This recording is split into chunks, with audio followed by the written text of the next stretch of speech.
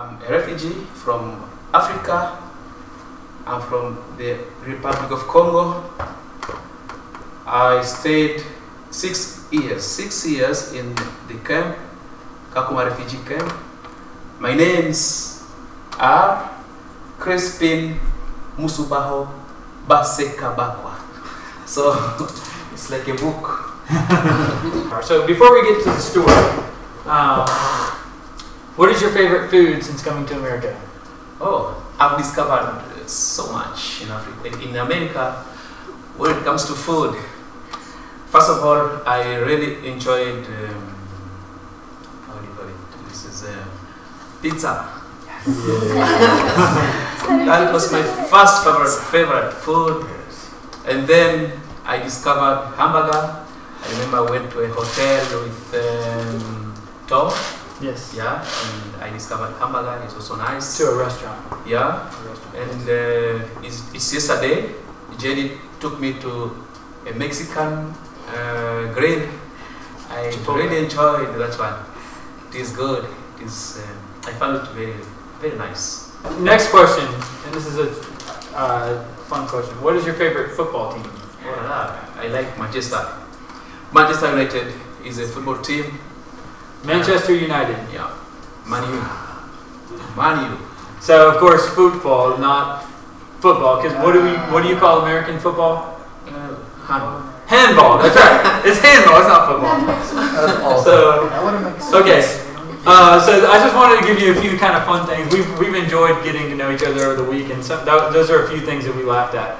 Was handball. He watched a rerun of the Steelers-Bengals game at the children's home yesterday, some part of it, and he enjoyed it. But he said that's rugby. Yeah. Okay, so let's get into the story though. Why don't you go ahead and just tell us kind of the overall story of how you became a refugee? Oh, thank you. It's a long story, and the question which comes to my mind, first of all, is why should innocent people suffer? Why should innocent people suffer? Surely people are suffering because of war. War is not good. War can make people separate from their families, from their loved one, from their land, from their countries. That's why I can find myself here. I find myself in America, from Africa. I never thought of being an American, but here I am. So you can say it is because of war, but on this side, I've discovered America. I like it. I'm happy with it. And so far, I really like the smile faces of Americans. But back to my story is that maybe from the map, this is where, can you read Kanyabayonga? Kanyabayonga is a place whereby I grew from. I was born very far, deep in Ruchuru, somewhere here, near Goma. Goma is here. I was born somewhere here, some kilometers from Goma, in the North Kivu. You know, we are in Africa now here. Now, I grew in Kanyabayonga. My father is a medical doctor. He used to work as a medical practitioner in Kanyabayonga. And as you can see, Kanyabayonga is bordering. It's near. It's not far from Rwanda. You can see Rwanda is here. Goma, Rwanda. So Kanyabayonga is somewhere here near Rwanda. So you may find that in the world, the neighboring country, just at the border, you may find some Rwandese who are living here and some Congolese here. So we share the border between the Congo and Rwanda, and just there at the border you find Rwandese living in Congo, Congolese living in Rwanda. according to our constitution in Congo, once you stay for more than 10 years in Congo, you have the right to become a Congolese. You can be given a citizenship. I don't know what if it applies in America. I don't know how long will I stay in America in order to qualify to be given an American nationality. I'll find out. So I grew here. My father used to have a clinic, medical clinic. I grew with Rwandese. I was having even my girlfriend who was from Rwanda when I was a student, when I was at high school. So you understand that Rwandese and Congolese used to stay together. And now, this is in 1997, the politics changed, and we started now experiencing some wars because some people were not happy with the government which was at place, the Mobutu regime. Mobutu Sese Seko, he was a dictator, and some politicians were not happy with it. And then these people, the politicians, came up with some rebel groups in order to overthrow the government of Mobutu, who was the dictator. So they started torturing the Rwandese. It was a kind of segregation, segregation. Rwandese were much discriminated, and they were asked to go back to their country. Go back to your country. This is Congo for Congolese. We don't like Rwandese in our country. So you understand that once you have overstayed in a country for more than 10 years, you have invested in business, housing, farming, and so on, and you are told to go back to your country. It is shocking. So most of these Rwandese were resisting, did not accept to go just like that. So since these are the rebels, the rebel group, they were called Mai Mai. This was the name of the rebels. They are even now, they are still there in Congo. They are called Mai Mai. Now in Swahili, Mai means water, and Mai means water. So these people, they believe that once they pour water on themselves, so the bullet cannot catch them. They are bulletproof. And I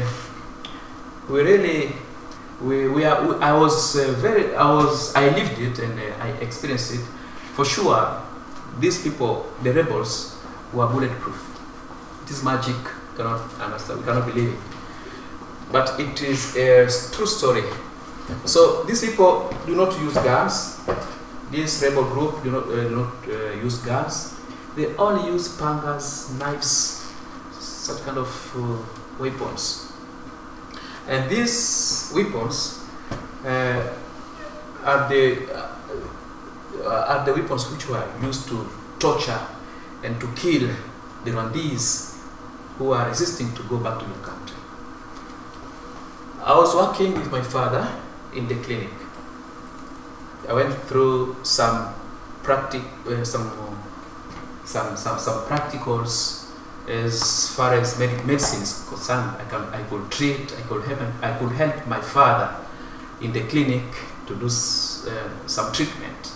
So we used to welcome the Rwandese who are very much injured by the Mai Mai group of rebels, and we did a great job because we only registered one case of one couple.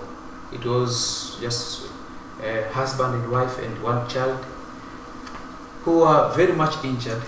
They came to our clinic, and they are very much injured at the extent that they died even in our clinic. So they left behind a daughter, their lovely daughter, by names of Jacqueline.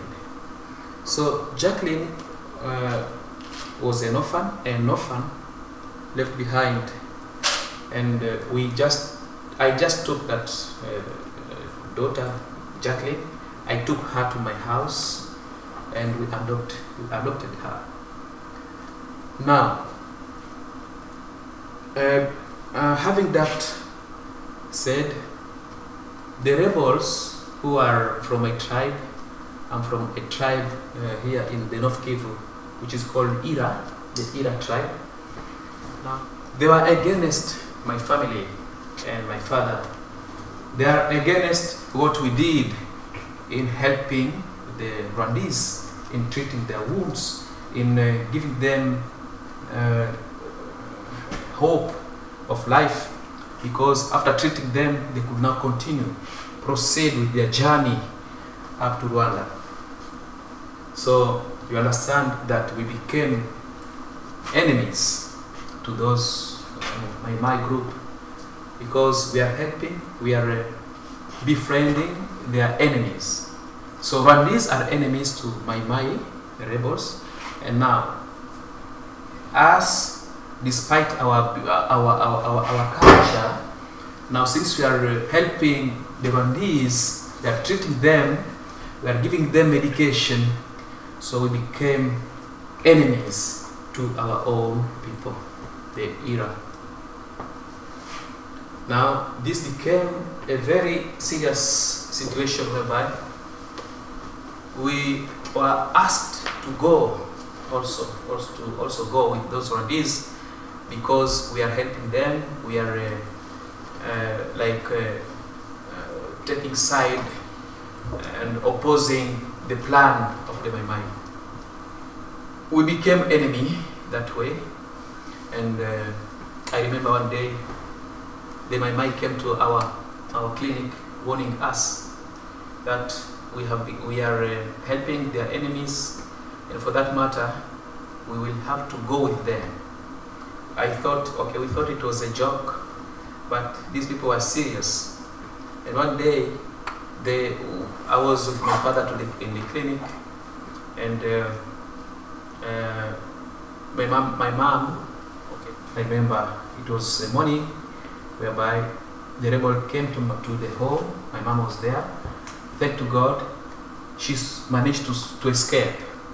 And these people put our house to fire, just to show us that they were serious.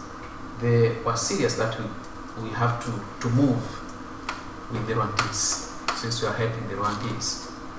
Now, Mom escaped and came to the clinic, telling us that the Mai have come home to our home, and they are looking for us. They want to kill us, so we have to flee. We flee with my mom and father to the school to collect the children, and we went up to the farm. We had a lot of farms. My father had invested too much in the farming, and whenever we had clashes, ours was just to flee in the farms, because they could get something to eat and set a shelter, a temporary shelter quickly. So that's how we escaped. We escaped the Mai in Kanyabayonga. So we fled to at about 30 kilometers from Kanyabayonga, in a place called Busekera. Busekera is a place where we had a very big farm. Busekera.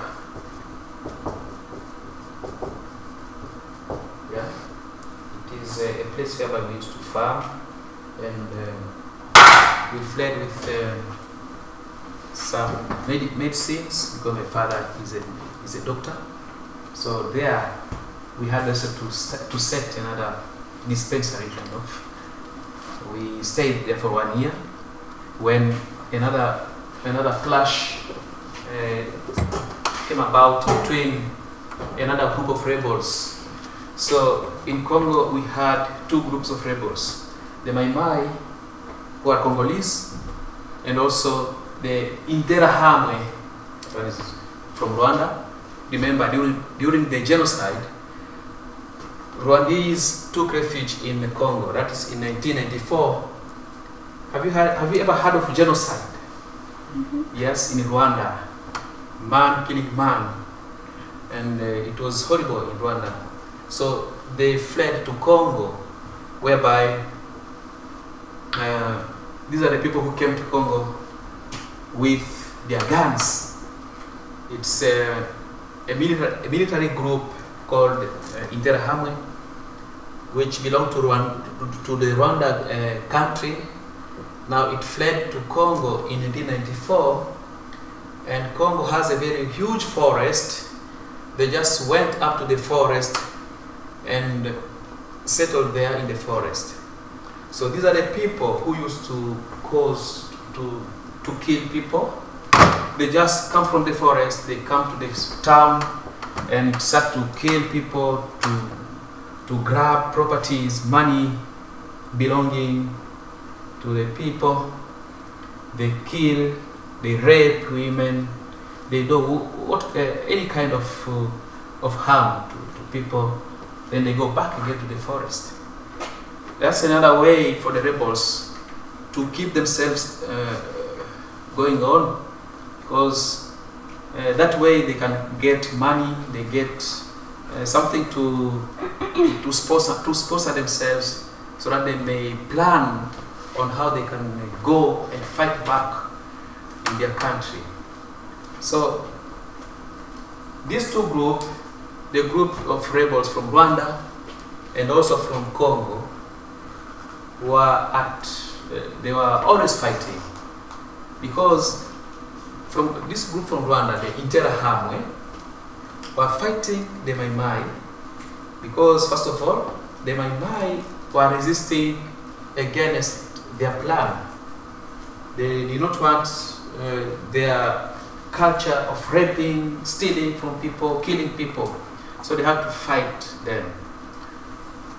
Also, Interahamwe were against the Mai Mai, because these people are chasing away the Rwandese from Congo to go back to their country.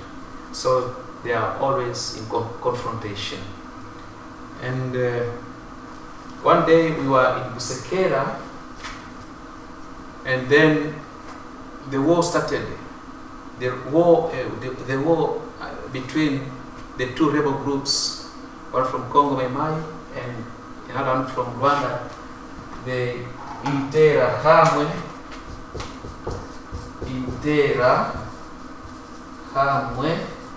from Rwanda. They fought, and that is now in Busekera, where we are with my family, relatives.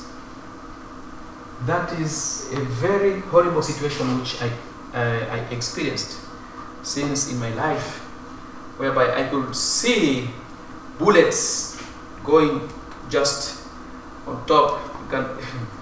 I could see God myself, because the way I escaped that, I can't tell. It's like I was like, am I dying, or am I still living? That way I could not even find my people. I went away and found myself alone. Where is my father? Where is my mother? Where is my children? Where is my wife? I couldn't see, because it was really terrible. So that way you just escape, and you just think about other people later on when you are very far in the same place. But good enough, I managed to see my father and the small daughter Catherine, and we proceeded on foot, trying to look for a safe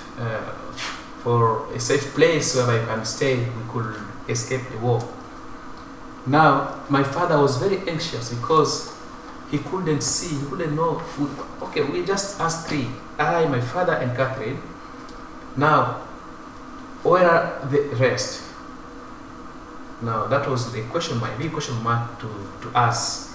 And my father, being a responsible parent, he told me to proceed with the journey. So we could go from Busekera. Busekera was somewhere like here. So for us, we came from this point. We were going to Butembo. Butembo is here in the north. So I was left with Catherine, and we proceeded on foot up to Butembo. It is almost 100 kilometers, almost 170 kilometers. So we could walk with Jacqueline, and Jacqueline was about 11 years old. So sometimes Jacqueline could be tired. I carry her on my back. We go. We are hungry. There's no food. People are not on the way. They have fled because of the war. We are just walking, fearing of meeting these bad people. We are stressed. So I remember one day, Jacqueline was very hungry, and we just sat down and think of what to do. Okay, something came to my mind, and I went to the valley. In the valley, because our country is mountains, valleys. So I went to the valley and found sugar cane, and I just came with some sugar canes. I gave to Jacqueline. I took some just to gain our strength. We got some energy, and we proceeded with our journey. It's a sad story. When I start telling my story like this, I pray God that I may not cry, but it is sad, really.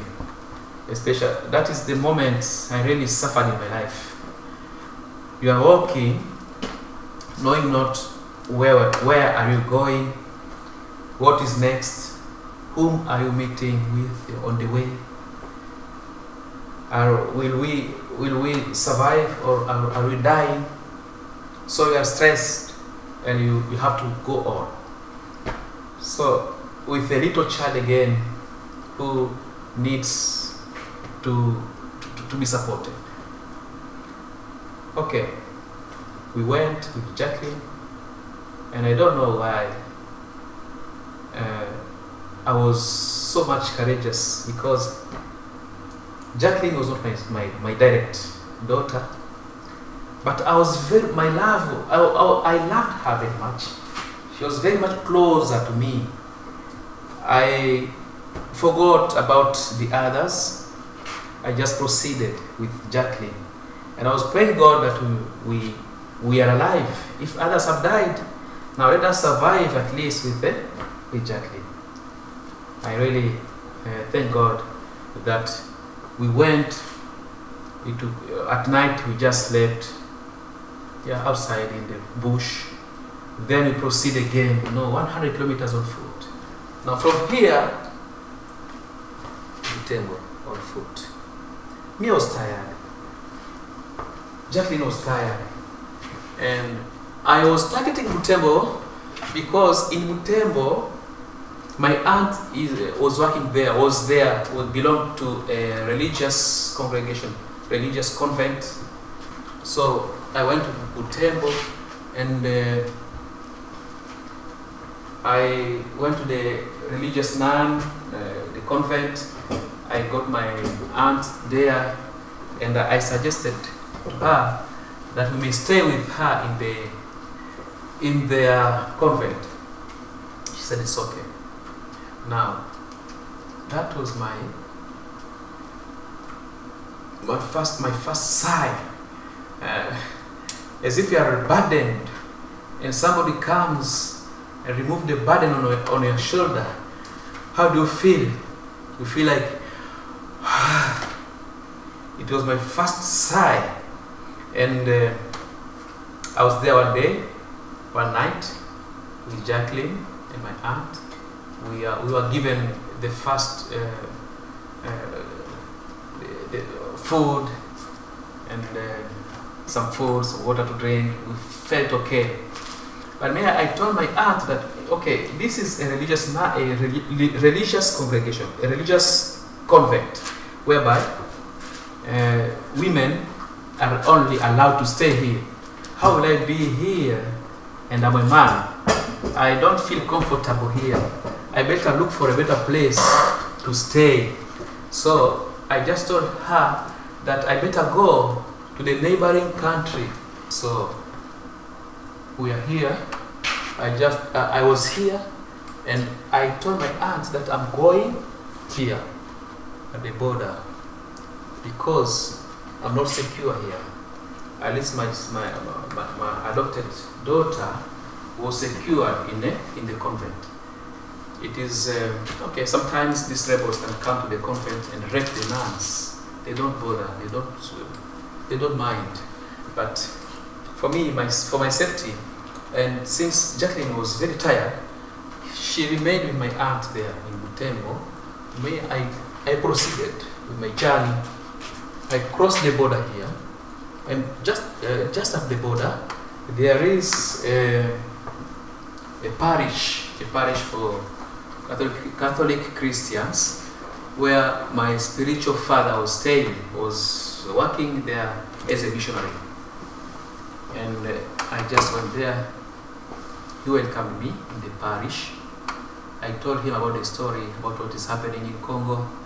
He was sympathizing with me, and he told me that the place was not secure. So it was not safe to stay there, since these people from Congo go to Uganda easily. It is just at the border of Congo, and sometimes even the rebels come up to Uganda. So since those rebels know me very well, Father in Uganda, that missionary, saw that it was genius to think of going to Kenya. I told him, I'm very tired of walking. How will I make it to Kenya? He said, okay, no problem. I have friends who are drivers. They are drivers to the truck which carry timber from Congo. And a driver took me from Uganda to Kenya. And while in Kenya, I stayed in Nairobi, the capital city of Kenya. I managed to gain a living for 1 year in Nairobi, because I could teach. I was a teacher in 6 schools in Nairobi, whereby I was teaching French to the Kenyans. So I was like a bit enjoying life in Nairobi, until when the government of Kenya ordered that no refugee should be found here in Nairobi. Nairobi is here. So the government wanted all refugees to go and stay here in Kakuma refugee camp in the northern eastern part of Kenya. So I came from Nairobi. I went from Nairobi to Kakuma refugee camp, and from there I was missing my family. I was missing my family too much. My members of the family.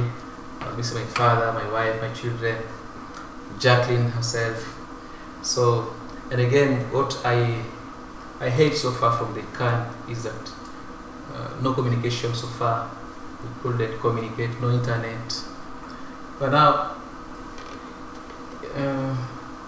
6 years in the camp, UNHCR, United Nations, for the High Commissioner for Refugees, was taking care of us in the camp and arranging for our resettlement.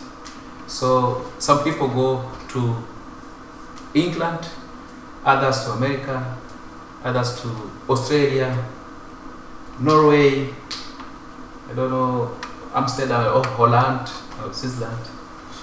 Yes, for a sort of it. So myself, I was lucky to come to America. My country of choice was America. If you ask me why, I say it's because I want to be great in my future. I want to be a Superman, like the way America is a superpower continent. So that when I go back home, I may go and bring some changes to this huge country which is still at war, which is still backwards because of war. You believe with me that whenever there is war in a country, nothing good can go on. So our country is like that. It is unfortunate. A very big country, very rich. It's there that you can get any type, any species of animals, lions, cheetahs, leopard, okapi, I don't know, zebra, name it, there. The resources, golds, diamonds, and so on, everything is there. And the land is fertile. It rains all the time. It's like in South Carolina, nowadays it's raining. That's now the condition in Congo. It's because of the forest we have. So that's how my story goes, and so that's how I came to this end. So, real fast, I want to clarify a couple things. So, first of all, when he said America is a superpower, there's one thing that I didn't realize, and I don't think you realize, about being an American and the fact that it's a superpower in the whole world. If any of us travel anywhere in the world and something happens to us, America comes after us. America will pursue, like if somebody takes us or somebody harms us or somebody does anything to us, our country has our back. It's not like that in Congo. If a Congolese travels to Europe and somebody harms that Congolese, the Congolese government, they don't even notice. They don't even like to know whether you are somewhere. So you just die like a fly like that. Nobody cares. So here's the thing about Crispin is, after about 5 years of being in America, if he goes through the process, green card and all the immigration process, he will become an American citizen. Which means when he goes back to Congo, he will have power, because they can't. If they harm him, America will step in on his behalf. And so he wants to study. You want to go to law school, yes, so that he can learn law, and so they can go back to Congo. He's very hopeful to find his family still. His wife, his 3 children, his adopted daughter Jacqueline, his father, and he's also very hopeful to go over there and make a difference, because when he goes back, he will be an American citizen and he'll have power that he didn't have when he was there before. And so that's a great thing. There's one more thing I want to get, and we're running out of time, but you said this to me today when you were telling me, and I got to pull this out of you. They need to hear this. So when you were walking up to Butembo, after that horrible day when you were on the farm and war broke out and you guys scattered, you had this desire, part of you had this desire to go back and fight because of what those rebels had done to you, but you told me that something reminded you that wasn't the way to treat them. So do you remember what we were talking about? Yeah, I remember. I never tell you that something, okay, when this happened to me, I was very much traumatized and very much angry, because my question was, why am I suffering? Why? And I was like, go and revenge, fight for my right to life, taking a gun and also revenge. But something came to my mind of, remember in the Bible it's written that you should forgive even your enemy. You should love even your enemy the way you love yourself. Love God and love your enemy. That is Jesus who was advising us, teaching us, telling us to love even the enemy.